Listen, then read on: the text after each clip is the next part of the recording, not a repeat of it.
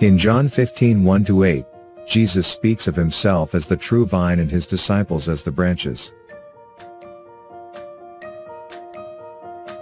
He says that those who remain in him will bear much fruit, but apart from him, they can do nothing.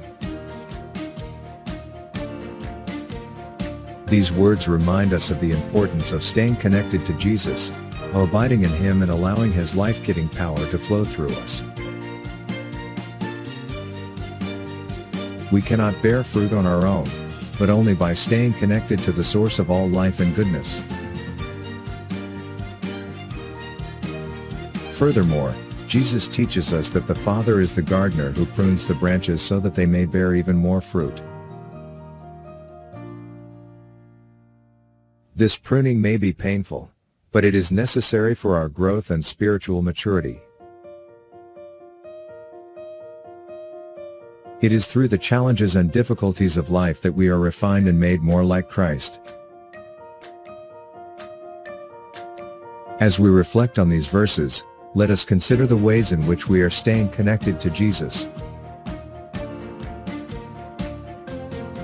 Are we abiding in him, seeking his will and his presence in our daily lives? Or are we trying to go it alone, relying on our own strength and wisdom? Let us also consider the pruning that may be happening in our lives. Are we embracing the challenges and difficulties as opportunities for growth and spiritual maturity? Or are we resisting the pruning, clinging to our old ways and refusing to change? Ultimately, these verses remind us of the importance of staying connected to Jesus and of allowing him to work in our lives. As we do so, we will bear much fruit, and our lives will be a testimony to his love and grace. May these words deepen our faith and bring good changes in our lives. May they inspire us to stay connected to Jesus, to embrace the pruning that may be happening in our lives, and to bear much fruit for his glory.